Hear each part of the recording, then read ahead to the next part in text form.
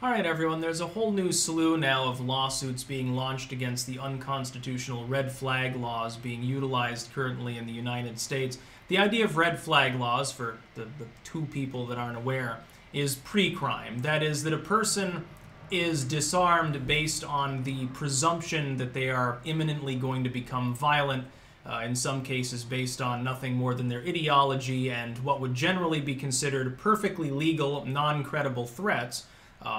Intimidating speech, hate speech, that term that means technically, legally, absolutely nothing.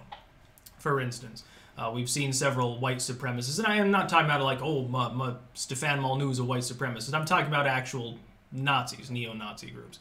We've had people getting disarmed among those groups. No illegal materials or weapons or anything were found. No illegal posts were made on the internet. It's just people who happen to have bigoted views who say hyperbolic shit about, race war or whatever. That's not a crime.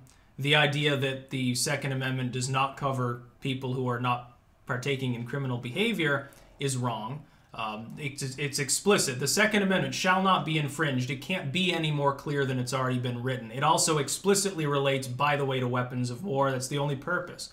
The weapons that the founders were talking about when the Second Amendment was incepted in the first place were explicitly weapons of war. What other kinds of weapons were being used?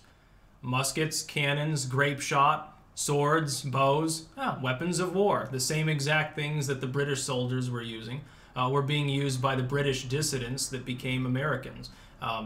It's explicit. There's no other purpose. By the way, some single-action black powder-fed revolver from the late 19th century is a weapon of war. An AR-15 is not and never has been, just so that people can get that understanding in their brains.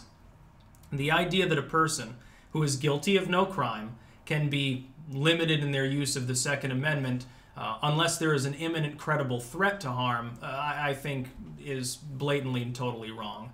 I expect that these red flag laws are not long for this world. The main problem is that states and cities, they have a lot of money. They have a lot of lawyers. What they like to do is drag out a case long enough so that unless a person has substantial grassroots backing or they're very wealthy or they own a corporation or something, it becomes impossible for them to continue. What they've done, therefore, is to try to limit the ability of plaintiffs in these cases to actually crowdfund. Like groups like GoFundMe, Patreon, and stuff, they'll kick you off if you're attempting to gain money for a legal case in which you're defending your rights in this way, because what they'll say is, well, this person's a Nazi. They have wrong-think views. We don't want that as part of our platform, so we're kicking them off. Literally, just the status of the person and their particular political views or something makes them a financial leper. It's interesting, by the way, how there hasn't been any form of outcry whatsoever among groups like the ACLU towards such behavior. Well, I mean, that's literally a curtailing of civil liberties, not just the Second Amendment, but the First Amendment and arguably the Fourth. I would think that would have ACLU written all over it, but they don't care about it. And so even if you just donate money to one of these causes, PayPal might look into that and say, well, you're not allowed to use our service anymore because you're a bad person. This is, by the way, why crypto and things like that are very important. Anonymity online, cryptocurrency, blockchains, the whole 9 yards, dissident alt tech. Subscribestar exists, everybody. It uses a porn payment processor that I think is based in Russia. So I don't think you have to worry about US Silicon Valley firms leaning on them and trying to shut them up. By the way, directly partnered with BitChute. Excellent site. Check out Subscribestar. I use them.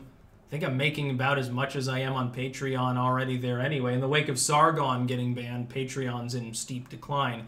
It's been that way now for some time. Anyway, the idea of pre-crimes, I mean, imagine that this were applied to other scenarios. Well, we're gonna throw you in jail for 30 days to monitor you because we think that the things you're posting on the internet are wrong-think. That's basically what they're doing. They haven't attempted that.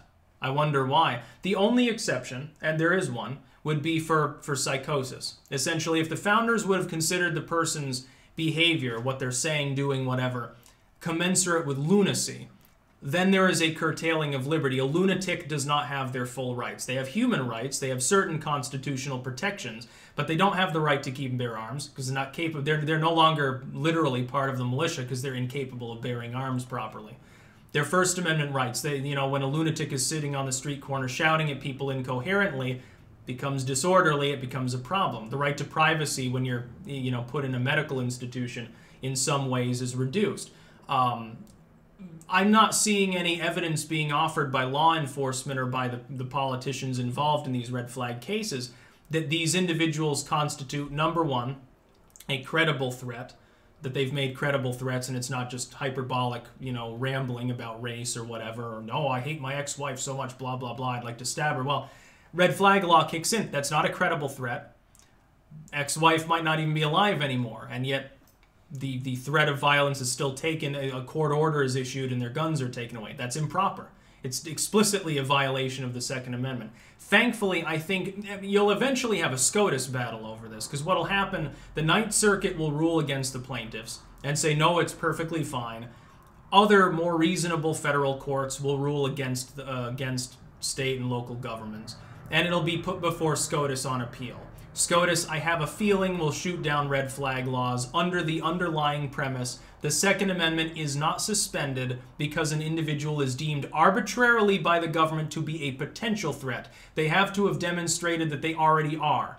That's why credible threats are illegal, but hyperbolic language like I'm going to put a laser on the moon and melt your face off is not. It's incapable of being acted on, it wouldn't reasonably be construed as serious, or it's just hyperbolic in a general sense. There's a legal differentiation between those two things. For most purposes, that should be applied to the federal red flag statutes as well. It's perfectly fine to disarm somebody who is issuing credible threats of violence. They have begun preparing for violence. But simply stockpiling ammo and canned goods and guns and having ballistic vests and stuff, that's not evidence of a crime impending. That's about all. Peace out.